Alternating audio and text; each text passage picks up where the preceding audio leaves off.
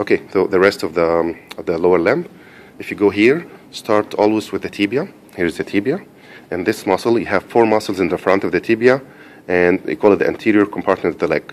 This muscle is anterior to the tibia, so this is called tibialis anterior. This muscle, if you follow, it's going to all the way to the digits, so this is called extensor digitorum. And there are 2 muscles here that at the fibula. Here is the fibula, and those are the 2 muscles. Fibularis. So the muscle in the tibia you call tibialis anterior to the tibia.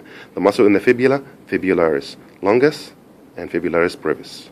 So 4 muscles: tibialis anterior, extensor digitorum, fibularis longus, fibularis brevis. If you look in the back, the first layer is this muscle with those heads, and going to this tendon. This is the gastrocnemius muscle, and this tendon is called the tendon of gastrocnemius, or the gastrocnemius tendon, or the Achilles tendon, or tendon Achilles. And there is a muscle that's deeper and inserted in the same tendon, which is this muscle right here. This is called the Soleus muscle. And you see it's attached, both of them are attached to the same tendon, and the same tendon is attached to this bone, which is called the calcaneus bone. So the first layer is gastrocnemius, soleus, together to the Achilles tendon to the calcaneus. If you look deeper, you see one muscle here and another muscle in the back, right here. The second layer that we can see here, if it is medially toward your thumb, it's called the Flexor digitorum longus, and if it is laterally, you can see it from here too. This muscle right here, and it's laterally because it's toward your minimal digit, or the small finger, the little toe right here. So this is called the Flexor hallucis longus. So the first layer is gastrocnemius and soleus.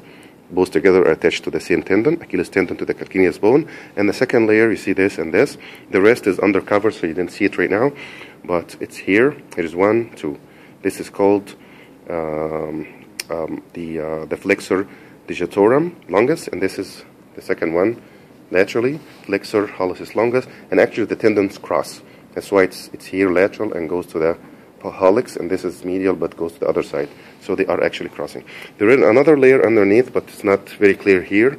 There is a muscle down here, and this is called the popliteus, because this is a popliteal fossa. There's a muscle, short muscle in the back here that's going obliquely. This is called the popliteus muscle, and this is posterior, tibialis posterior underneath. And that's it for now.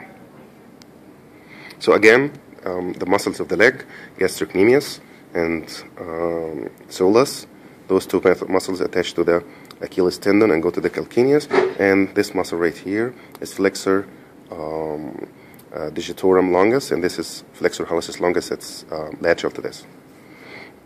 We talked about this group, and this muscle right here, it's extensor digitorum longus, because there's another one. So this is extensor digitorum longus. We said extensor digitorum, but it is longus. And that's it for this part, and we'll do the rest in the next video.